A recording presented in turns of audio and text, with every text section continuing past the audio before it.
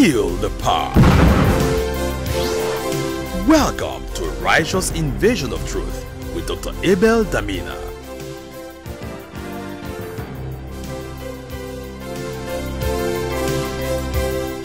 Welcome to the ever-increasing Word Feast right here on Facebook or YouTube, whichever social media platform you're watching from today. Abel Damina is my name. There is a mandate of God on my life to reintroduce Jesus to this generation, equipping the believer to know who you are in Christ, what you have in Christ, and what Christ can do through you. That's what this broadcast is all about today. So get ready to unlearn so you can relearn the truths concerning the gospel of Jesus Christ. Let me also advise you, in the course of teaching, certain questions may arise. Just be patient. Pay attention and listen carefully, because scriptures will interpret scriptures as you patiently follow the teaching of God's word. You know, the Bible tells us that the time shall come when people shall not endure sound doctrine. So sound doctrine is to be endured. So endure. You know, the word of God also tells us that with meekness, you receive the engrafted word, which is able to save your soul with meekness. So there's a meekness required and there's endurance required where sound doctrine is concerned. So as the teaching of God's word begins to come, get your notebook, get your pen, follow the teachings. Most of my teachings are in a series because we take time to holistically look at subject matters in the light of Jesus Christ. Let me encourage those of you that are connecting for the first time today. Get ready to keep following. We are right here on Facebook and YouTube every day. We're here at 12 noon, GMT +1. We're here at 6 p.m. We're here at 10 p.m. every day. You don't want to miss any of them because all of these times that I've mentioned, they are designed to equip you with sound knowledge of Jesus Christ. In the midst of a world of uncertainties, with all kinds of messages of fear going all over, you need to stock up. You need to feed yourself with the truth of the gospel, so you're rooted and grounded and not moved to and fro with every wind of doctrine. Two more things to introduce to you today. If you are in a city where there is no church, Christ-centered church, where they teach the message of Christ, it is not good for you to be in isolation. The Bible says God has set the solitary in families. God wants you to be a part of a local assembly, a gathering of believers where you can pray together, learn the word of God together, and effectively serve one another and go out to the world and bring the gospel of Christ. If you want to join any of our campuses around the world today, or you want to start one in your own locality and be the lighthouse in that community, all you need to do is shoot me a mail today telling me about your desire to either be a part of a campus or to start one with your location and your phone number. We will get in touch with you and help you either begin one or identify with an existing one. The last thing is I have a lot of books, like you can see them displayed on the screen. All of these are resources written painstakingly to equip you, answer your questions, and bring you clarity of explanation of the Word of God. And if you want to order for any or all of the books today, all you need to do again is shoot a mail to Dr. Abel Damina at yahoo.com, and we'll respond to you properly and give you all the information you require to acquire these books. I'm excited, very excited. Invite a friend, tag somebody, create a watch party, but today is going to be a powerful time of teaching you the word of His grace. Fasten your seatbelts as I take you on a gospel adventure into the service where the Spirit of our God is already moving. Happy viewing. Hebrews chapter 10, verse number 1. We've been dealing with the law and the prophets in the last many weeks. For the law having a shadow. The word shadow is the Greek word skia, S-K-I-A. We mean that when something is a shadow, it is obscure. Something covers the main message. And we said that the communication and the ministry of Moses was skia. Even the ministry of Jesus while on earth was a skia, because Jesus without a parable could not speak to the people. So for the law having a shadow of good things to come, we ask you to underline the word good things to come. Good things to come. The law having a shadow of good things to come, and not the very image of the things, not the very image of the things can never, underline the word can never, with those sacrifices which they offered year by year continually, make the comers thereunto perfect. So on Sunday, we were dealing with a number of realities. And we looked at what is rebranded today as the communion table or the Holy Communion. And we began to see that what was supposed to actually be a scare has been adopted into the church today as a ritual.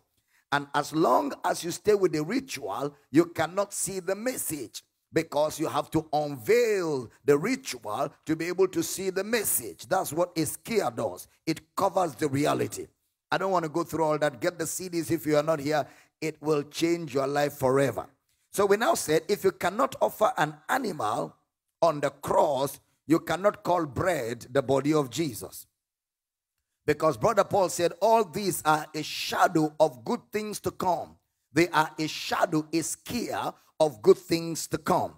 But the image is a person. The image, the substance is Christ. The body, the image, the essence, the soma, that's the Greek word. The soma, or the essence, the body, the substance is a person. His name is Christ.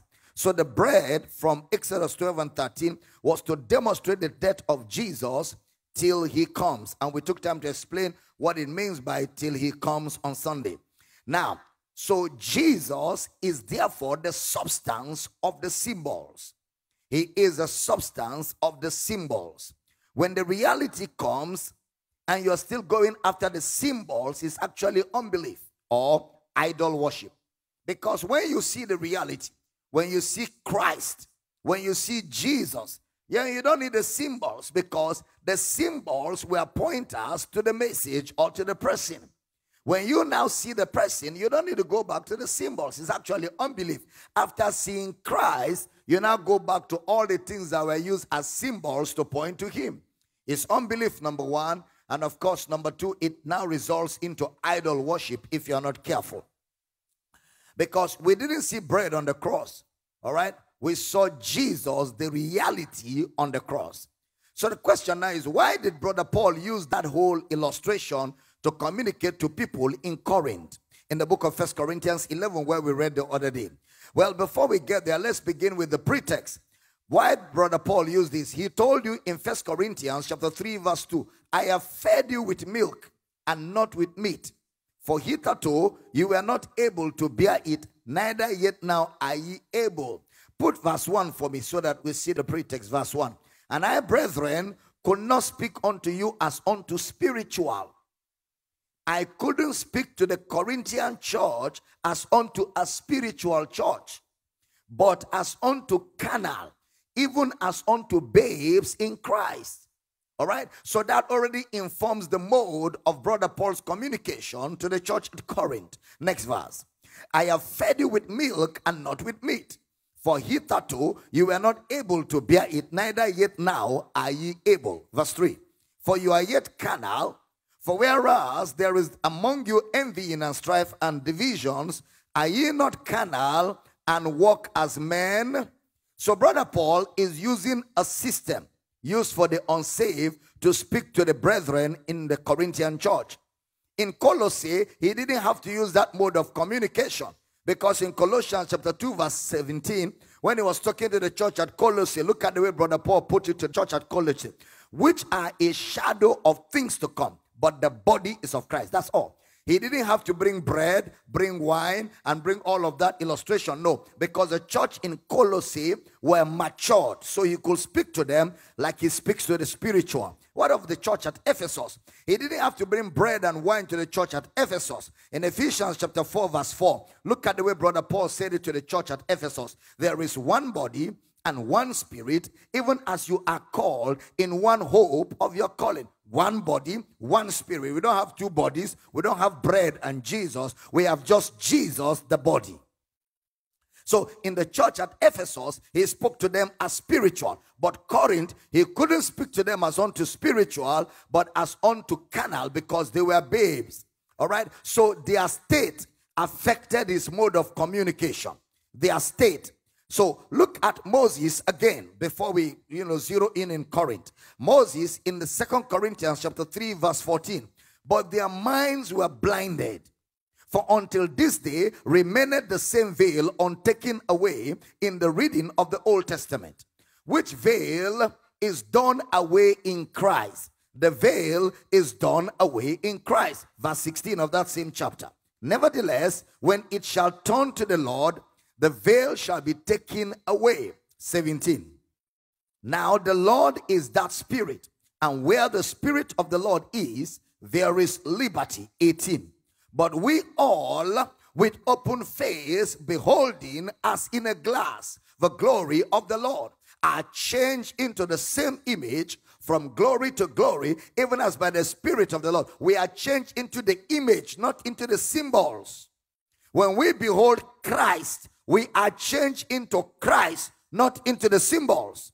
Not when we behold the symbols. When we behold Christ, not the symbols, not the bread, not the wine, not the oil, not the animal sacrifices. When we now go beyond all of that to see Christ, we are changed into the same image, even as by the Spirit of the Lord. So there is a beholding of Christ that is necessary when we teach the word of his grace. Now remember, glory to glory is not glory to glory to glory. Glory to glory is simply the glory of the Old Testament which passeth away, to the glory of Christ which is eternal, or which has come to stay. Because the image of God is Jesus, who is now the face and the glory of God. Look at it in 2 Corinthians chapter 4 verse 6, the way Brother Paul will put it. For God, who commanded the light to shine out of darkness, has shined in our hearts to give the light of the knowledge of the glory of God in the face of Jesus. So the face of Jesus is revelation. We taught that extensively a few weeks ago, that the face of God is revelation. So let's look at the errors a man can make if he just stays with skia and doesn't go beyond skia into revelation knowledge. The errors a man can make. John 5:39-40. Search the scriptures, for in them you think you have eternal life, and they are they which testify of me. Verse 40. And you will not come to me that you might have life. All of the scriptures testify of Christ. For you to have life, you must meet Christ. You must experience the revealed Christ. Not head knowledge Christ, the revealed Christ. The revealed Christ. Very important. So errors. Number one, you will not come to me. That's number one error. If you don't come to Christ, you will continue to perambulate around. When you don't come for Christ, when all you're looking for in the scripture is not Christ, you're looking for how to find a life partner. You open the Bible just to look for the scriptures that can give you quick success in business. Instead of looking for Christ, you open the Bible and all you're looking for are the scriptures that promise divine healing. That's all you're looking for. Instead of looking for Christ, because the scriptures without Christ is religion. The life of the scriptures is Christ. He is life. Outside Christ, no life. He says, he that has the Son has life. He says, I am come that you may have life. So, if all you're looking for is just a collation of scriptures to help a situation, you are in error. Because the essence for scripture is to see Christ. That's why I say, you will not come to me that you may have life. You will not come to me that you may have life. Number two, Matthew 22:29. Jesus answered and said unto them, you do err, not knowing the scriptures, nor the power of God. You do err, not knowing the scriptures. You err means to wander about. You wander about. To err means to wander about. You keep perambulating. You keep wandering about the scriptures, not arriving at a destination. Ever learning and never able to come to the knowledge of the truth. And he says, from such, turn away. Okay, so you do wander about when you have not accepted the explanation of the New Testament. You err when you have not accepted that the scriptures are the message of Christ. You err when you have not seen that the essence of the Bible is to bring a man to a place of wisdom through faith, which is in Christ Jesus, unto salvation. Once you stay away from that, you will wonder, you will be in error. You'll start looking at the Bible as a motivational book. You'll start looking at the Bible as an inspirational material. You will start looking at the Bible as a book for agricultural teaching. You will start looking at the Bible as a book for biology lectures. When you do not stay with the content and the context of the scriptures, you will stay in error. And you will keep wandering about. You will keep beating about the bush. In fact, you will get totally frustrated and disappointed after a while. All of this will tend to error. But let's summarize Moses. Let's summarize Moses. Number one, the best works of Moses from all we have taught were shadows. The best works of Moses, all of Moses' material, the best works were shadows. Hebrews chapter 8 verse 5. Who serve unto the example and shadow of heavenly things, as Moses was admonished of God when he was about to make the tabernacle. For see, saith he, that thou make all things according to the pattern showed to thee in the mount. So the best works of Moses were shadows. Number two, his best works condemned people. The best works of Moses brought people to condemnation. It is called the ministry of condemnation. Number three, the best works of Moses ministered death. It is called the ministration of death. It ministered death. Number four, there is no salvation in shadows. No salvation in it. Nobody was saved under the shadows. Nobody was born again, including Moses himself, under the shadows. So God had to bring a better covenant. And of course, in Hebrews chapter 8 verse 6, pay attention. But now hath he obtained a more excellent ministry, by how much also he is a mediator of a better. And of course, when we say better, it's not good, better, best. Better there means a lasting, an eternal, and enduring covenant. The covenant of Moses was temporal because it was the blood of bulls and animals. The covenant of Christ is eternal, his own precious blood, his life. So it's better covenant which was established upon better promises. So no salvation in the shadows. No salvation. Look at verse 7 of Hebrews chapter 8. Verse 7. For if that first covenant had been faultless, then should no place have been sought for the second. Verse 8. For finding fault with them, he saith, behold, the days come, saith the Lord, when I will make a new covenant, finding fault with them. Faultless means that covenant found fault with the people to whom it was given. So Moses' best works found fault. Moses' best works found fault. In John 5:45, see Jesus' commentary on Moses' works. Do not think that I will accuse you to the Father. There is one that accuseth you, even Moses, in whom you trust. The one that accuseth you to the Father is Moses. Jesus used the same word for Satan, for Moses' ministry. Katagoru. That is accusation. Accusation. Revelation 12:10-11. Satan is called the accuser of the brethren. That's the best of the law. To accuse. To condemn you before justice. That's the best of the law. To bring you to a place of condemnation. That's why in Christ there is no condemnation. In the law of Moses there is condemnation because you break one, you break all. But in Christ Jesus there is no condemnation because Christ has fulfilled the law on your behalf. So when you believe in his finished work, what he has done is credited to your account. Glory to God. I thought somebody would shout glory to God. Look at another one here. Acts 13:38. Look at Brother Paul's commentary on Moses' works. Be it known unto you, therefore, men and brethren, that through this man is preached unto you the forgiveness of sins.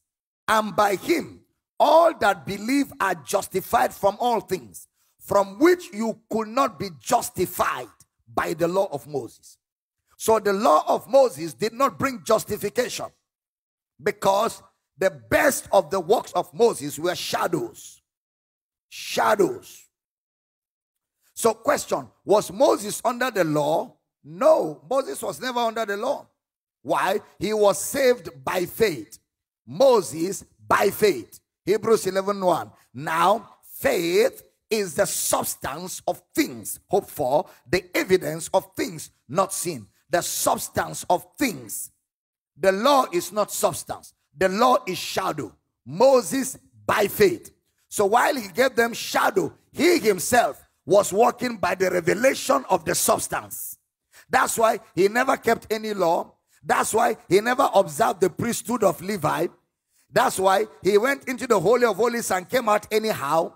That's why he went and married an Ethiopian woman. He was not under the law because Moses had faith in the substance. Men of faith don't live under the law. No way. Christ hath redeemed us from the law. He says, when the fullness of time was come, God sent forth his son, made of a woman, made under the law, to redeem them that were under the law, that we might receive the adoption of sons. Galatians 4, 5, and 6. Galatians chapter 4, verse 4, 5, and 6. That we might receive the adoption of sons. So Moses had substance, not shadow. Man gave to man the revelation of God, just like Moses. All through the scripture, the revelation of God was communicated from man to man. Scripture means, therefore, what was written by human agency. The scripture is what was written by human agency.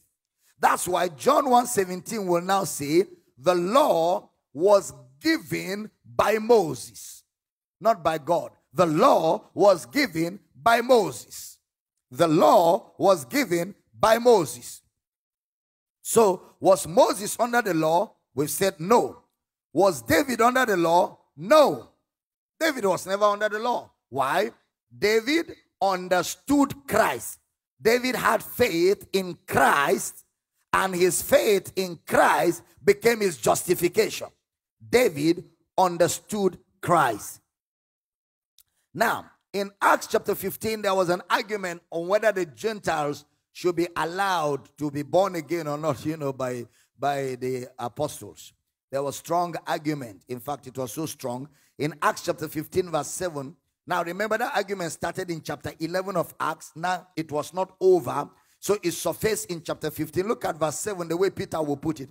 And when there had been much disputing, Peter rose up and said unto them, men and brethren, you know how that a good while ago, God made choice among us, that the Gentiles by my mouth should hear the word of the gospel and believe. Should hear the word of the gospel and believe. Next verse. And God, which knoweth the hearts, bore them witness, giving them the Holy Ghost, even as he did unto us. No more difference. Next verse. And put no difference between us and them, purifying their hearts by faith. This is doctrine now. Peter is establishing solid doctrine for the salvation of the Gentiles. Now, therefore, why tempt ye God to put a yoke upon the neck of the disciples, which neither our fathers nor we were able to bear? So the law is a yoke. And Peter said, both we and our fathers were hypocrites, because we pretended that we kept the law, but we never kept it because we couldn't handle it. The law was bigger for all of us. Peter said, both we and our fathers. So every legalistic preacher you find is a hypocrite. Peter said, we are hypocrites. We were pretending. Both we and our fathers, we couldn't keep the law. So why put that yoke on these Gentiles who have received salvation through faith?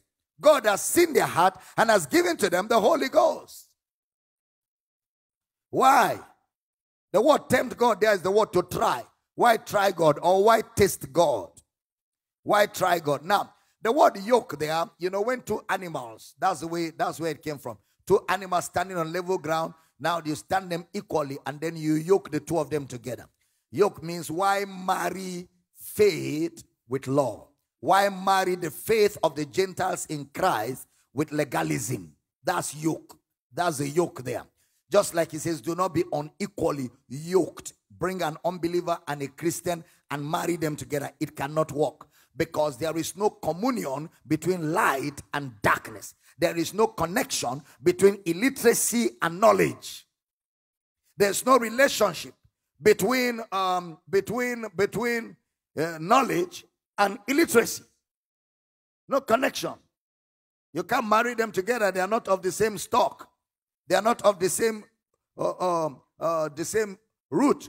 Jesus will say in Matthew 11:29, my yoke is easy, my burden is light. My yoke is easy, my burden is light. Brother Paul said, do not be unequally yoked with unbelievers. So why tempt ye God to put a yoke a yoke, to put on the disciples a yoke, placing something in their relationship with God, adding something to grace, adding something to grace. Somebody says, yes, I know we are saved by grace, but that but is a yoke, an unequal yoke. Somebody say, yes, I know Jesus died to save all of us, but work out your salvation. Then they stop there without reading the next verse that says, it is God that worketh in us, both to will and to do of his good pleasure. Salvation is the complete work of God, and only God sustains those whom he saves. He is the soter. He is saved, and he is the sustainer of his product. God cannot save you and ask you to keep yourself or to maintain your salvation. He saves and he maintains. All you do is you yield to what he's doing through you, to tempt God to see whether it will be good, knowing that you can't join the two together. Then verse 11 of Acts 15. But we believe that through the grace of the Lord Jesus Christ, we shall be saved even as they. The word grace is charis. Something freely given. God's salvation is freely given. You don't pay tithe to make heaven. It's fraud. You don't pay tithe to make heaven. It's fraud. We were redeemed, 1 Peter 1:18, not with corruptible things such as silver and gold, but by the precious blood of Christ. The truth of God's word is older than any man, alive or dead, because the word of God is eternal. And we stay with the word. We don't stay with the sayings of elders. We stay with the word of God. We don't stay with the sayings of elders. What elders say is subject to error, but what God says cannot fail. We are saved by grace free. There's nothing you can do to qualify for salvation. Nothing. All of your good works plus your tithe and your sacrificial offering and your fat Ghana must go money cannot afford salvation. It's filthy rags. For by grace are ye saved through faith, and that not of yourselves. It is the gift of God, not of works, lest any man should boast. Don't let anybody make caricature of what Christ has done in your life. I thought somebody would shout a powerful amen. So it's free. The grace of God is free. Romans 8:32. He that spared not his son, but gave him up for us freely, how shall he not also with him freely give us all things? All things. All things. So, to do this, to do that, to qualify for salvation is a creation of man. It is not in the scriptures. Through circumcision, which is what the apostles in Acts of the Apostles were demanding. The true circumcision for the born-again man is of the heart. Philippians 3:3. We are the circumcision that worship God in the spirit, and we have no confidence in the flesh. And that circumcision happens by believing the gospel. If you still drink wine and bread, if you're still looking for Goya oil and looking for water and looking for all those articles, mantle and all that, you are far from revelation knowledge. Far from revelation knowledge. Some people even drink Goya oil. They even drink it. That's the level of their unbelief in the finished work of Christ. The power of God is not oil, it's divine healing. The power of God is not oil. The power of God is divine healing. You are washed not by water, but by the washing of water by the word. By the washing of water by the word. You are not washed by water that one pastor prayed over. You are washed by the washing of water by the word. You have the anointing living in you. You don't need Goya oil. The book of 1 John. The anointing you have received it. You have received it. Not you will receive. Nothing like anointing service. The anointing you have received of him abideth in you. Not visited you. Abideth in you. Right where you're seated tonight. The anointing is on your inside. Except you're not born of God. Christ in you, the Holy Ghost in you, the Father in you. What other oil are you looking for? So is Goya oil superior to the finished work of Christ? What darkness? What illiteracy? What illiteracy? What Christ has done cannot be improved upon by anybody. You can't improve on perfection. So Brother Peter said, we shall be saved by grace. Purely by grace. Purely by grace. So let's look into the prophets. The prophets. Now please take note. The emphasis of the Old Testament prophets was what they said, not what they did. I'm sure we are finished with Moses, so we can enter the prophets. The emphasis of the Old Testament prophets was based on what they said, not what they did. That is why a John is called the greatest of them all. And first time we see the word prophets in the Old Testament is in Genesis chapter 20, verse number 7. And we want to apply the law of first mention. Now, therefore, restore the man his wife, for he is a prophet, and he shall pray for thee, and thou shalt live. And if thou restore her not, know thou that thou shalt surely die, thou and all that are dying. So the first prophet in the Bible was Abraham. Law of first mention.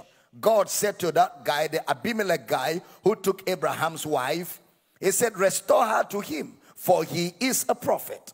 So Abraham was a prophet. It's just that many times the church don't want to look at all of that. The only thing they want to look at is Abraham's blessings. And in their mind, they're talking about material things. But Abraham was actually a prophet of God, the first prophet. The word prophet is the word Nabi, N-A-B-I, Nabi. That's the meaning of the word prophet in the Hebrew.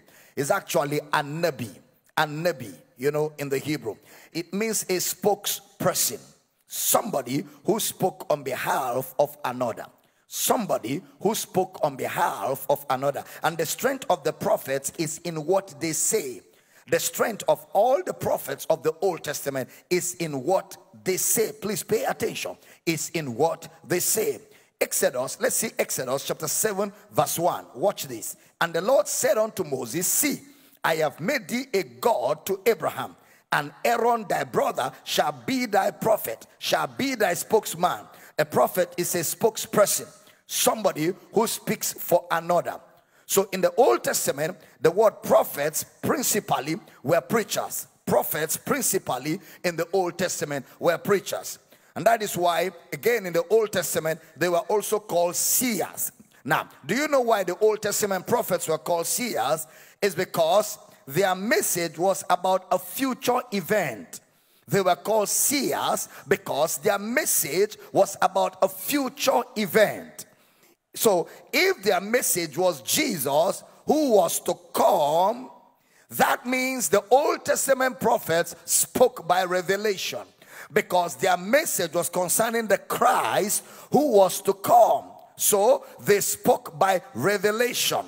That is why they were called seers. So they were prophets as spokesmen and seers as reflected in the content of their message. They spoke about the coming Messiah.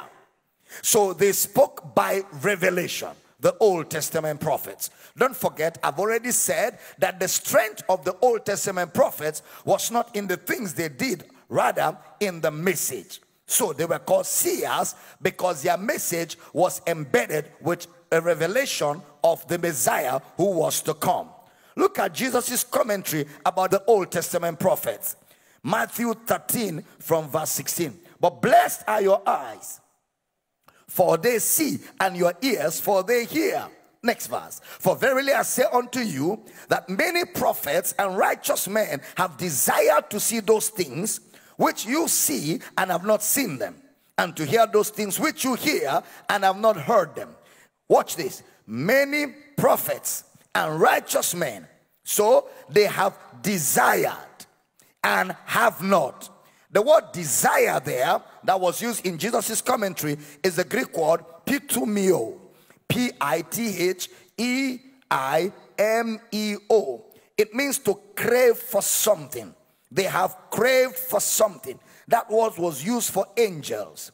The word desire or to crave for something was used for angels in 1 Peter chapter 1 verse number 12. Unto whom it was revealed that not unto themselves but unto us they did minister the things which are now reported unto you by them that have preached the gospel unto you, which the Holy Ghost sent down from heaven, which things the angels desire to look into.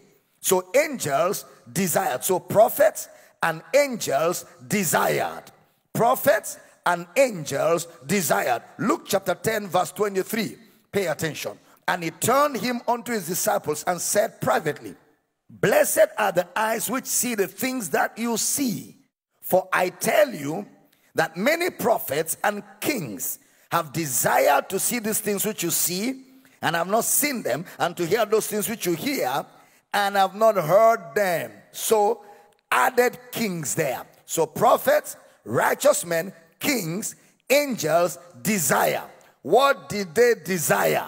1 Corinthians chapter 2 verse 9. But as it is written, I had not seen nor ear heard, neither have entered into the heart of man the things which God had prepared for them that love him. So it means therefore that the Old Testament people couldn't see, their ears couldn't hear.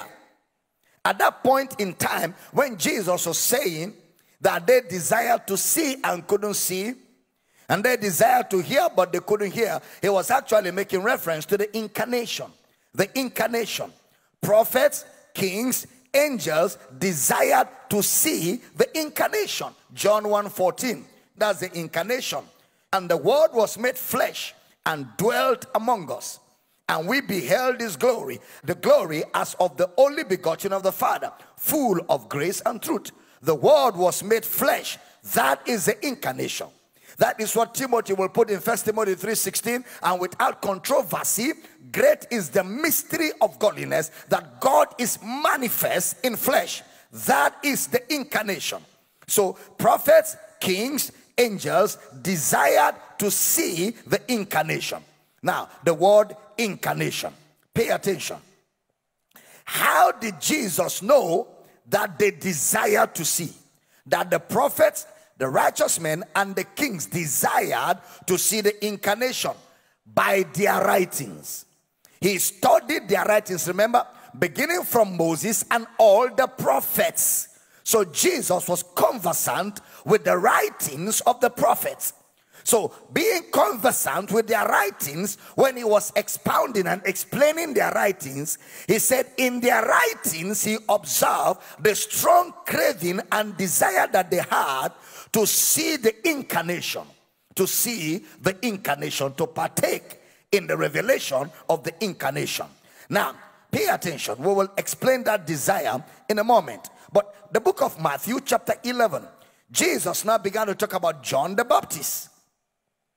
Of course, we know the background. The background was John the Baptist was the one who was a forerunner for Jesus. He came ahead of time and he began to announce that Jesus was going to come. He began to say, well, he's baptizing water, but the mightier than him will come. He will not use water. He will baptize with the Holy Ghost and with fire.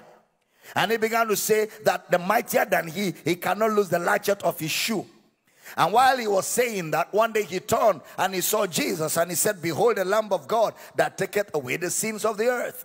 So Jesus was introduced by the ministry of John the Baptist. And remember, we've established that over the years, that John the Baptist was giving water baptism as a sign of identifying Jesus among the Jewish people, because he was with them, but they didn't know him. John and Jesus were cousins, but John didn't know Jesus.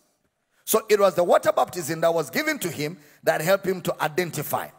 Now, when John, therefore, was supposed to introduce Jesus, after Jesus comes, John was supposed to disappear, because John himself said he must decrease and he must increase. So John was saying that when Jesus shows up, I will disappear from the scene. He will be obvious on the scene.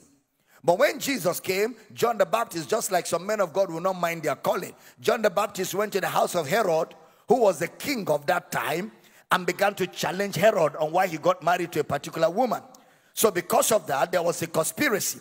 And a little girl danced, and the king promised that he will give her to the half of his kingdom. And the girl asked for the head of John the Baptist. So John the Baptist was arrested, put in prison, and Jesus was in town. And John heard that Jesus was in town, and John got offended and got angry that Jesus didn't come to rescue him in prison. So one day John said to his disciples, go and ask, is he the real Jesus, or should we look for another? So of course, they came to Jesus, and Jesus, showed them miracles and told them to go and tell John what they have seen and what they have heard. That's the background for that. Now, in verse 6 of Matthew 11, verse 6, and blessed is he whosoever shall not be offended in me. So that's the conclusion of that foundation of the story. So Jesus now begins to explain the ministry of John the Baptist in Matthew 11, verse 13. Pay attention carefully. For all the prophets and the law prophesied until John. So all the prophets, the law prophesied until John. That means their prophecies ended with the arrival of John, until John. So question, who was John? Verse 10 and 11. Jesus explains, for this is he of whom it is written, behold, I send my messenger before thy face, which shall prepare thy way before thee. 11. Verily I say unto you, among them that are born of women, there hath not risen a greater than John the Baptist. Notwithstanding, he that is least in the kingdom of heaven is greater than he. So, John the Baptist, among all that were born of women, is greater than all the prophets. Malachi chapter 3 verse 1 gives us that foundational understanding in the prophecy of Malachi. But then the least in the kingdom is greater than John. So John was sent to prepare or show the way. So John will not say he is coming. All other prophets said he is coming. Thus saith the Lord, he is coming. Since John the Baptist is the last of all the prophets and his ministry was to prepare the way for Jesus, John the Baptist will say, this is he. This is he. So all other prophets, he is coming. John the Baptist, this is he. Because John the Baptist was the last and the greatest of all of them. In John 1:29 he says, behold the Lamb of God that taketh away the sins of the world. Behold the Lamb of God. So the greatness of the prophets is in their revelation. John the Baptist had a clearer, in fact, the words of John were the clearest prophecies of the whole Old Testament. The most powerful words of the Old Testament was, behold the Lamb of God, precise and accurate, that taketh away the sins of the world. That was the most accurate. All the other prophets, well, we shall examine them in details. All the other prophets, we have to carefully explain what they were saying. But pay attention to verse 12, which a lot of the church world have used over the years for prayer. And from the days of John the Baptist until now, the kingdom of heaven suffered violence, and the violent take it by force. A lot of churches use that for prayer. I used to think it was for prayer before. Take it by force. Well, when are the days of John the Baptist? Well, that was then. Okay? The kingdom of heaven suffered violence. The least in the kingdom is greater than John. Pay attention. The kingdom suffered violence. The least in the kingdom is greater than John. John is the greatest of those prophets. Did you observe that? Very important. Now, remember that there are other two people who saw Jesus. One was in Luke 2:25, and the other was in Luke 2:36 to 38. Luke 2:25, and that was Simeon, and the other was in Luke chapter 2 verse 36 to 38. Now, the word violent is a bad translation. The word violent is supposed to be, in the Hebrew, is the word biastes, B-I-A-S-T-E-S. I mean in the Greek. It means to wait, an eager passion to know, an eager passion or eager pursuit. That's the meaning of violence. An eager passion or eager pursuit. And that word was never used in the negative. An eager passion or eager pursuit to know. The word suffer, the kingdom suffered violence. The word suffer means to allow or to move. To allow or to move. So he says, till John, not from John, until John. That is everything until the arrival of John the Baptist, the kingdom of heaven suffers violence. It means there was an eager pursuit and aggressiveness to enter the kingdom. A pursuit, a desire. Luke 16:16 used it again. Luke 16:16. The law and the prophets were until John. Since that time, the kingdom of God is preached, and every man presseth into it. Eagerly motivated, pursuant. Now the word to take is to obtain. Used for obtaining with favor and fervor. Used for obtaining with favor and fervor. So the kingdom suffered violence, and the violent take it, obtain it. Or the violent obtain it with favor and favor. The word suffer is to allow. The word suffer is to allow in. It means there was a press of all the prophets until John. John didn't press, but all the prophets pressed. He saw him, but the other prophets didn't see him, so they were pressing. And in their prophecies, they were pressing eagerly to see or to enter in their prophecies. They were pressing in by their prophecies eagerly to see or enter in. But the least in the kingdom doesn't press, he sees. John the Baptist doesn't have to press to see, he saw. All other prophets in their prophecies, they were pressing to see Christ. They were pressing to see Christ. So until John, okay? Until John. Don't forget, Jesus is more than a prophet. In Matthew 11 verse 9. But what went ye out for to see? A prophet? Yea, I say unto you, and more than a prophet. Jesus said it. He is more than a prophet. So fundamentally, the prophets were pressing for something. Fundamentally, the prophets were pressing for something. Those who were pressing among the prophets took hold of it prophetically. Those who were pressing in their prophecies took hold of the revelation in their prophecies. John the Baptist didn't take hold in his prophecy, he saw Jesus. The Old Testament prophets took hold of Jesus in their message, but John saw. So that pressing is where the violence came in. So it's in their prophecy that they were pressing and they took a hold of it. Why? Because all the Old Testament prophets who desire to see, all of them, they desire to see Jesus, to see the things that they saw. People like David. David was a prophet. In the book of Acts chapter 2 verse 30, David was one of them prophets.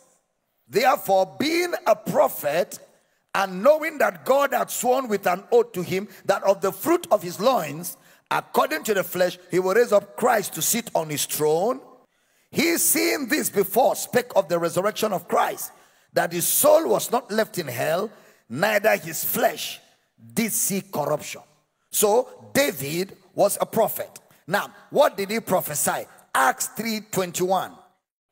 Whom the heaven must receive until the times of restitution of all things, which God has spoken by the mouth of all his holy prophets since the world began. Question: how did Peter know this? Because this was Peter talking. How did Peter know this? By their writings. Again, by their writings. So, in their writings, we will see their press. In their writings, we will see their desire. And in their writings, we will see how they spoke of things they never experienced.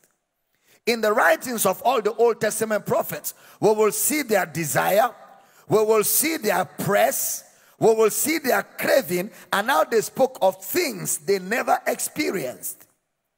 All right? So it is in their writings that they are violent. And it is in their writing that they took it by force. And it is in their writing that you see their eager pursuit.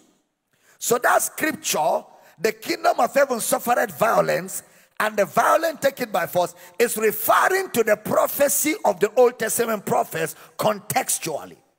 It's not what we do today. We must take it by violence. We must take it by force. No, no, no, no.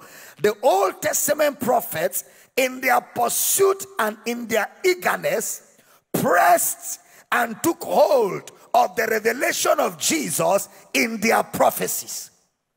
That means they knew that there was something. So in their prophecies, they pressed in and prophesied the Messiah in their prophecies. So look at how Brother Paul signifies this. Colossians 1:26. Colossians 1:26. Don't forget, Jesus said about their pursuit. He said they desired to see, but didn't see. They desired in their pursuit. They didn't see with their physical eyes, but they had revelation. Pay attention. Isaiah, who was like a senior among the prophets, Isaiah, after pursuing to see, and they didn't see, concluded by saying, eyes have not seen, nor ear heard, neither have entered the hearts of men the things that God has prepared. Then Paul answered Isaiah and said, but God hath revealed them to us. Kaboyata. But God hath revealed them to us by the Spirit. See, Isaiah said, well, after pressing, eyes have not seen, ears have not heard, neither has it entered the heart of man the things that God has prepared for those who love him. Paul now answered Isaiah and said, but God hath revealed them to us by his Spirit. See, what they desired, what they craved for, what they pressed for has been revealed to us. Look at Colossians 1:25-26. Whereof I am made a minister according to the dispensation of God, which is given to me for you to fulfill the word of God. Even the mystery which had been hid from ages and from generations. It has been hid from them, but now is made manifest to his saints. If the saints are in this building, shout glory! Shout glory! Ephesians chapter 3 verse 3-4. How that by revelation he made known unto me the mystery, as I wrote afore in few words, whereby when you read, you may understand my knowledge in the mystery of Christ. In the Old Testament, it was a mystery, but now it is made known to the sons of men. It's now made known to the sons of men. 1 Peter 1:10-12. We'll read that a little later. 1 Peter 1:10-12. But let's look at Hebrews 1:1-2. God, who at sundry times and in divers manners spake in time past unto the fathers by the prophets, Polytropos and Polytimonus. It means glimpses of the truth. Glimpses. Another translation calls it portion. Little portion. Portions of the truth. Glimpses of the truth. The Old Testament prophets had glimpses of the truth. That was the height of their pursuit. In their pursuit, the best that their cravings and desire could bring to them were glimpses of the truth. So every one of them prophets who pressed, who violently took hold of the kingdom in their prophecy, only had a glimpse, only had a portion. It is when you collect all their portions put together that you arrive at the revelation of Christ. Psalm 78 verse 2. See what they said. I will open my mouth in a parable. I will utter dark sayings of the old. The word skia, it means dark speeches. So we read about a prophet of the Old Testament. All of them communicated in dark speeches. Why? Because they were in pursuit of the truth, and the best they could have were glimpses or a portion. So look at Abraham, a prophet. Question: was Abraham a prophet under the law? Was Abraham a prophet under the law? No, exactly. No. Abraham was not under the law, so he was not a prophet under the law. So we will make a distinction between prophets before the law and prophets under the law. So let's get back. 1 Peter 1:10. Of which salvation the prophets have inquired and searched diligently, who prophesied of the grace that should come to you. They searched and inquired. The word inquired is the Greek word exeto, E-X-Z-E-T-O. It means to ask after or to ask diligently. So they were asking questions in their prophecies. In their prophecies, the Old Testament prophets were asking questions.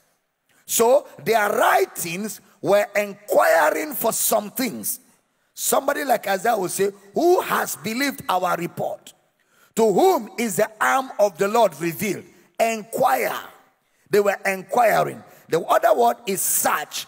The word search is the Greek word E-Z-E-R-A-U-N-A-O. It means to investigate, to search. So they were investigating for Christ in their prophecies. It means you carry in your hand an Isaiah that was investigating for salvation. You carry in your hand an Isaiah that was investigating for salvation. Isaiah will say in one breath, your ears are heavy. Your sins have separated you from God. Then in another breath, Isaiah will say, the Spirit of the Lord is upon me, for he has anointed me to preach, in chapter 61 of Isaiah. So it sounds like a contradiction, but it wasn't a contradiction. It was an investigation. It was a search for Christ. They were in a pursuit. They were full of desire. So in their prophecy, they were seeking and searching and inquiring for Christ to see him. So Jesus said they desired but never saw. The best they could get were glimpses. Glimpses. Verse 11 of that 1 Peter chapter 1. Searching what or what manner of time the Spirit of Christ which was in them did signify, when it testified beforehand the sufferings of Christ and the glory that should follow. Searching was a major theme in their writings. A major theme. The Spirit of Christ was not in them. Actually, they had the Spirit which testified of Christ. That's the way it should be interpreted. They had the Spirit which testified of Christ. Then verse 12. Unto whom it was revealed that not unto themselves, but unto us they did minister the things which are now reported unto you by them that have preached the gospel unto you, which the Holy Ghost sent down from heaven, which things the angels desire to look into. So the revelation is not in their writings. They wrote their inquiries, but now we have the revelation of what they wrote in the epistles. So in the epistles, you understand what they were saying. I mean, imagine what they were searching for. The sufferings of Christ and the glory that will follow. Of which salvation the prophets have inquired and searched diligently, who prophesied of the grace that should come unto you. 11. Searching what or what manner of time the spirit of Christ, one, which was in them, did signify. When it testified beforehand, the sufferings of Christ, Christ mentioned twice in one verse to establish emphatically that what they were seeking and searching for was Christ. Now, imagine, David is in a deep crisis. David the prophet. He fell in a cave, in a deep crisis, between life and death. He was not even sure of coming out of the cave. He was not sure of surviving that crisis, that accident. But the greatest desire of his heart, in spite of his situation, was the revelation of Christ. That was his search. So, yet, because of that strong search in his spirit, in a crisis situation, he cried out to the spirit of prophecy, my God, why hast thou forsaken me? Which was an insight. David, by prophecy, laid hold in his pursuit of Christ's cry on the cross. Because that was the search in their heart. They were seeking for Christ, all the prophets. So Hebrews 11:39 now tells us, and this all, having obtained a good report through faith, received not the promise. That means that the books of the Old Testament prophets did not have an answer in them. They didn't have an answer in them. Look at verse 40. God, having provided some better thing for us, that they without us should not be made perfect. Perfect means to reach the destination. They didn't reach the end. So their prophecies were search engines, like Google. Their prophecies were search engines. So the very first prophet we will examine is Noah. That's the first person we'll examine. But remember, Enoch was a prophet before Noah, before the law. Enoch was the first prophet actually, but silent. Because in Hebrews 11 verse 5, by faith Enoch was translated that he should not see death, and was not found because God had translated him. For before his translation, he had this testimony that he, Enoch, pleased God. What is faith? The substance of things. So Enoch had faith in the gospel, the substance, not the shadow, the substance of things hoped for. So Enoch had faith in the substance of things. How do we know that? Genesis 5:23. And all the days of Enoch were 365 years. And Enoch walked with God, and he was not, for God took him. He walked with God is the word alak, someone who takes your instruction. He walked with God. He took God's instruction, or he believed in God's testimony. Enoch was born in Genesis 4:17. And Cain knew his wife, and she conceived and bore Enoch. And he builded a city and called the name of the city after the name of his son, Enoch. All right? So Enoch was born in Genesis 4. And in 5, the man took heed to God's instructions, or believed the gospel. That's why in Hebrews 11:5, it now says, by faith Enoch, he believed the gospel. And the faith of Enoch is the substance of things hoped for. So Enoch believed in the substance, which is the message of Christ. Even though he didn't see Christ, but he believed in the message. He took heed to God's instruction. So you won't see faith in Genesis, but it was faith to believe God's testimony. Then it says he was not found. What happened to Enoch and Elisha? They died, but their bodies were hidden so that these men couldn't see them. How do we know that? John 3:13. And no man had ascended up to heaven. This is Jesus talking. But he that came down from heaven, even the Son of Man, which is in heaven. So Jesus emphatically said, nobody has gone to heaven before. Not Enoch, not Elijah, not even Moses. All right? Then look at Hebrews 11:13. These all died in faith. Abraham, Enoch, Elijah, Moses, all died in faith, not having received the promises, but having seen them afar off, and were persuaded of them, and embraced them, and confessed that they were strangers and pilgrims on the earth. So therefore, when he said Enoch was translated, the word translated is the Greek word metathimi, metathimi. It's positive. That means what happened to him, it deemed he took him, and his body was not found. His body was not found. Not that he went to heaven. Because the Bible says they were not made perfect, meaning they didn't go to heaven. They were not made perfect. Look at Jude 14, so you know that Enoch was a prophet.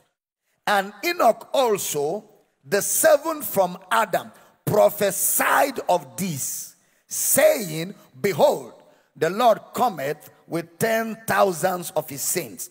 That number is not accurate. That number is not correct. It can be with 10,000 of his saints. But of course, you can imagine how many people were there in the world of Enoch. So, he wasn't accurate in the number, because I'm telling you, the people that Jesus will take out of this world, they are in billions. They are not in thousands. They are in billions. So his walking with God relates to his prophesying also. So now look at Noah in Genesis 6:3. And the Lord said, my spirit shall not always strive with man, for that he also is flesh. Yet his days shall be 120 years. And this is where sometimes you hear preachers say, well, man was given 120 years to be on earth. But after this verse, people live for more than 500 years. So if this verse was about physical, biological age, then people should have been dying at 120 from Exodus, Genesis chapter 6. But people live beyond that. Meaning what he was saying needed interpretation. All right? So, what was Noah saying? Now he said, and the Lord said, in proper interpretation, it wasn't God speaking there, it was Noah. So what Noah was saying is, my spirit shall not strive with man.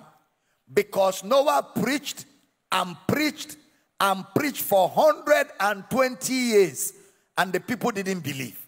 So he concluded that my spirit shall not strive with man. 120 years of preaching, nobody believed. So what happened? The door of the ark was shut, and that was it. So it wasn't referring to biological age. It was referring to the duration of the ministry of Noah to bring people to a place of faith in Christ. The word strive there is the word dig, D-I-G. It means to plead with someone. To plead with someone or to speak with someone. That is, you will preach for 120 years. That's what God was saying to Noah. You will preach for 120 years. Hebrews 11:7. Look at the way Hebrews will record. He exonerates God from asking Noah to build the ark. By faith, Noah, being warned of God of things not seen as yet, moved with fear, prepared an ark to the saving of his house, by the which he condemned the world and became heir of the righteousness which is by faith. So what is simply saying in Hebrews that it wasn't God that asked Noah to build the ark. Noah built the ark as his way of communicating to the people. There was nothing in that ark that will have stopped that ark from being destroyed by the flood. What kept that ark was the word of faith in the mouth of Noah. The word of faith. Meaning they could have entered the thatch house and Noah's word will keep them in that thatch house. They could have entered the car, anything. So it's not the ark that prevented the water from reaching them. It was the word of faith in the mouth of Noah that kept the ark. Why? Because the ark was Noah's way of communication to the generation that he was sent to. So Noah and his 8 children were saved from the water.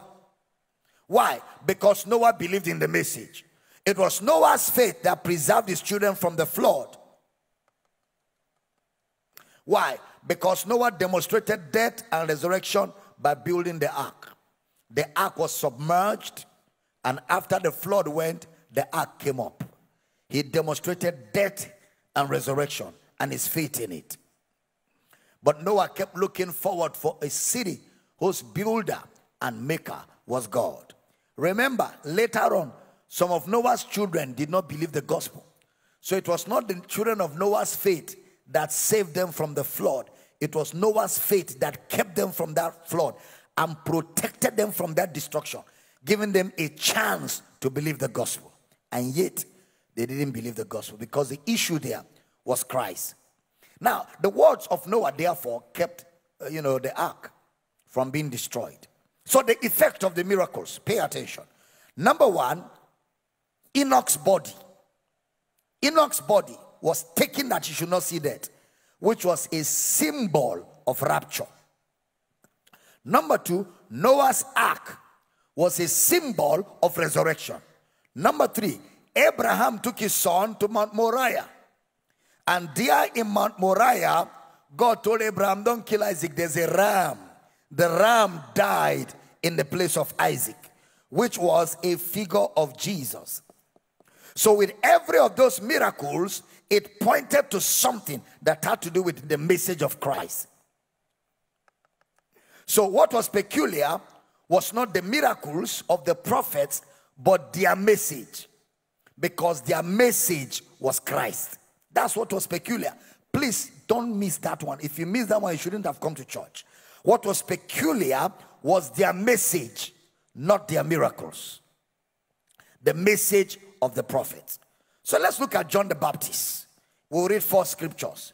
Matthew 3:11-12, Mark 1:8, Luke 3:16-17, and John 1:33-34. So we start with the first one. Matthew 3:11-12. I indeed baptize you with water unto repentance, but he that cometh after me is mightier than I, whose shoes I'm not worthy to bear. He shall baptize you with the Holy Ghost and with fire. Verse 12. Whose fan is in his hand, and he will thoroughly purge his floor and gather his wheat into the garner, but he will burn off the chaff with unquenchable fire. Mark 1:8. I indeed have baptized you with water, but he shall baptize you with the Holy Ghost. No fire here. Holy Ghost. Luke 3:16-17. John answered, saying unto them all, I indeed baptize you with water, but one mightier than I cometh, the latchet of whose shoes I'm not worthy to loose. He shall baptize you with the Holy Ghost and with fire. John 1:33-34. And I knew him not, but he that sent me to baptize with water, the same said unto me, upon whom thou shalt see the Spirit descending and remaining on him, the same is he which baptizeth with the Holy Ghost. So Matthew and Luke said Holy Ghost and fire. Mark and John said Holy Ghost. All right? So in Acts chapter 1, when Jesus now referred to John's baptism, Jesus did not include fire. Why? Fire talks about the judgment for people who reject the gospel. Fire is a symbol of judgment. That if you do not believe the gospel, there's a day coming when the door of salvation will be shut and you will be exposed to judgment. That's the fire. So when Jesus spoke, he separated Holy Ghost baptism from fire. So when Brother Paul will now talk of John, he said, John baptized with the baptism of repentance, talking of Christ who will come. That is how to look at the prophets.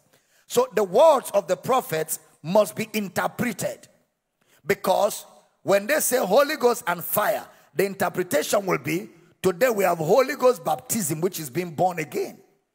But fire is judgment for people who reject Christ. So their words must be rightly divided.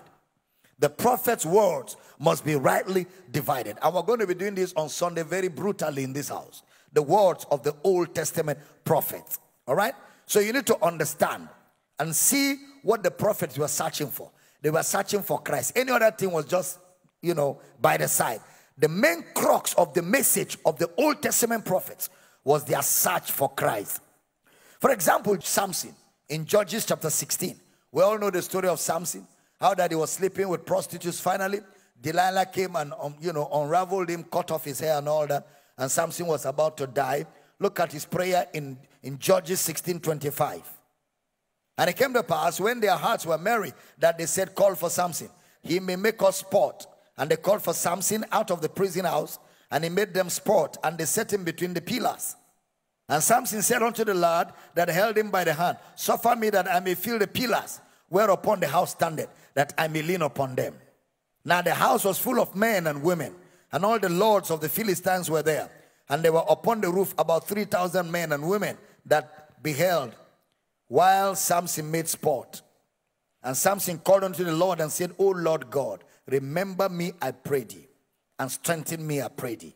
Only this once, O God, that I may be at once avenged of the Philistines for my 2 eyes.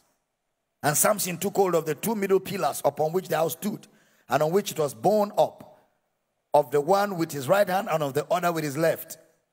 And Samson said, let me die with the Philistines. And he bowed himself with all his might.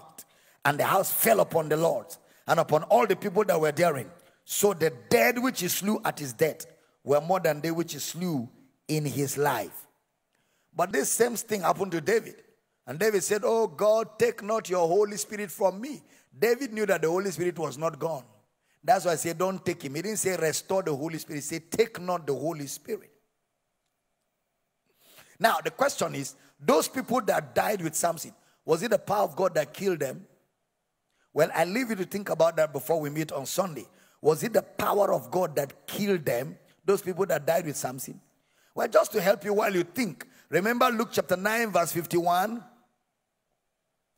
They said, Jesus, shall we command fire to come down and consume? And Jesus rebuked them, just like he rebuked demons. He rebuked them like he rebuked demons. You didn't hear that. He rebuked them like he rebuked demons, and he said, you know not what manner of spirit you are of. For the Son of Man is not come to destroy men's lives, but to save them. And they went to another village. Glory to God. What a God we serve. A God that does not destroy, does not delight in destruction. A God that does not kill but gives life. A God that does not destroy but restores life. God is light, and in him is no darkness at all. So we rely on their prophecies, not their experiences. We rely on the prophecies of the prophets, not their experiences. Elijah called down fire. That's not our lesson. Our lesson is Christ out of the message of Elijah. Their experiences is not what we rely on. Their message, because a prophet is known by what he says and the revelation in it. So that's how we'll be studying the Old Testament prophets. That's how we shall examine them and find out what they said, and then look for Christ in their search. Look for Christ in their inquiries. Remember, beginning from Moses and all the prophets, he expounded unto them in all the scriptures the things concerning himself. So in the law and in the prophecy of the prophets, Christ was the center of their message. And we rely on their message and not their experiences. Glory to God. Well, stand on your feet tonight. That's all we've got in this service. We rely on their message, not their experiences. I'd like you to walk to 2-3 people. Tell them, we rely on the message of the prophets, not their experiences. Say that to 2 more people. We rely on the message of the prophets, not their experiences. The last person, tell the last person, we rely on the message of the prophets, not their experiences. Glory to God. Well, if you're blessed in that, go ahead, give Jesus a shout in this place. Glory! We see Jesus. We see Jesus. Amen. Lift your right hands to heaven. Father, I pray for everyone under the sound of my voice. Revelation knowledge keeps growing. The mystery keeps being demystified in Christ. We are not like them who desire to see but didn't see. We see Jesus. we see Jesus. Glory to God. And Lord, because we see you, in you, Jesus, we see ourselves. And because we see ourselves, no inferiority complex, no timidity, no weakness. Because we see ourselves in you, we are righteous. We are strengthened with might in the inner man. We are more than conquerors. We are blessed beyond the curse. We are kept by the power of God. And I decree tonight, every sick body be healed, every yoke be destroyed, every barrier be terminated, every struggle ends. In the name of Jesus, great grace upon you. You're blessed beyond the curse. You're kept by the power of God. You're kept by the grace of God. It is well with you today. I give God praise for answered prayer in Jesus' precious name. And every believer shout that amen like thunder. Well, go ahead, give Jesus a great shout, celebrate. Welcome back, ladies and gentlemen, welcome back. Oh my goodness, what a service, what a time of learning, a time of unlearning, and a time of relearning the word of his grace. Brother Paul says, I commend you to God and to the word of his grace, which is able to build you up and give you your inheritance among the sanctified. The word has come with clarity. Please don't go away. If there's anything that was wrong in your life, the word of God has gone forth to fix it. I rebuke sickness. I rebuke pain. I rebuke confusion. I rebuke discomfort. Now, receive healing. Receive a miracle where you need one today. In the name of Jesus, receive a miracle. I clear every confusion out of your life. We rebuke fear, and the hold of darkness is broken in the name of Jesus. Thank you, Father. Hallelujah. I'm excited. Now, listen very carefully. I want to encourage you. I have a lot of books, like you can see them displayed on the screen. All of these are resources written painstakingly to equip you, answer your questions, and bring you clarity of explanation of the Word of God. Shoot email to Dr. Abel Damina at yahoo.com, and we'll respond to you properly and give you all the information you require to acquire these books. You can order them from our office, either the books, the CDs, or the DVDs. Dr. Abel Damina at yahoo.com. Shoot us a mail today with your orders, and we will ensure that we reach out to you today. If you're in a city where there's no church, where the message of Christ like this is preached or taught, that is already an opportunity for you to serve Jesus by getting involved with ministry. This is the way it works. All you need to do is shoot us a mail. We will take time and equip you and prepare you to begin an extension of our church ministry called a campus, where other believers in your locality can assemble with you in your own venue and learn together with you the message, pray with you, and together all of you can reach out to more people with the truth of the gospel. Or you're in a place where you desire to just belong to the campus, shoot us a mail with your location today. We'll connect you to the nearest campus to where you are of our ministry. It's always a joy to serve you the grace of God. Always a joy to bring you clarity, to equip you, to build you up in the knowledge of Christ. I'm excited today, looking forward to hearing from every one of you today. And don't forget to stay tuned for the next broadcast that comes up in a few hours from now. Share with people about what God is doing on this platform. And until we connect with you again, enjoy the grace of Christ and be blessed. Amen. Amen to your victory station.